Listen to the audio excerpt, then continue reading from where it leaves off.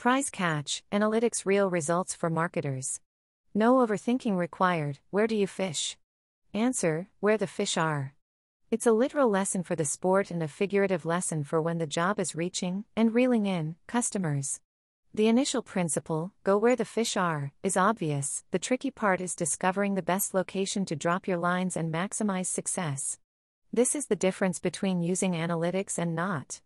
A company could forego data and merely guess where they should place their message, but is the digital equivalent of wandering. Analytics are a company's GPS in pinpointing where customers' eyes are. And where they are is primarily in front of their smartphones. A Millard Brown report tallied the daily number of phone screen consumption at 151 minutes. Televisions run a close second at 147 minutes, followed by personal computers at 103, and tablets at 43. Now you know where the fish are.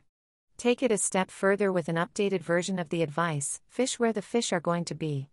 Marketing analytics, why that great email doesn't really matter.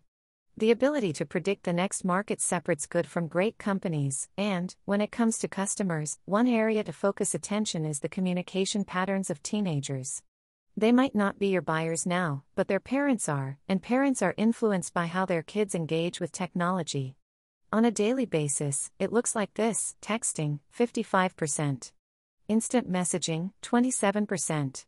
In person, 25%. Social media, 23%. Talking on phone, 19%. Message apps, 14%. Video gaming, 13%. Video chatting, 7%. Email, 6%. Source, Pew Research Center. These numbers don't mean you should drop email and pour all of your budget into texting, but teens are giving a heads up to the future of marketing and engagement. Note the direction and start incorporating changes. Keep in mind, it's not all about direct marketing. Be sure to also message them with relevant, contextual opportunities that show you're interested in them as an individual, outside of a direct sell. Don't forget about millennials. They are both your customers and your employees. They interact differently than other generations, and it's crucial that you learn how to engage with them. You can start doing this with a simple, impactful move: check out your website. If there isn't a live chat option for customer support, there should be. This ties back to how people communicate.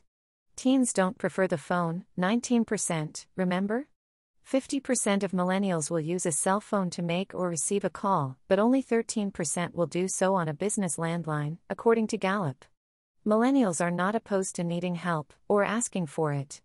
Assistance simply should be available in a way that complements how they work. Often, it's in an open-floor office that's noisy and offers no privacy. A real-time support option that doesn't involve talking, or having to hear the answer, allows them to engage freely with you. It also lets your customers, your current, and your future workforce know that your company is flexible. It's responsive. It knows how people interact, and isn't beholden to an approach just because it's how things have always been done. It's a lure that will be difficult to resist.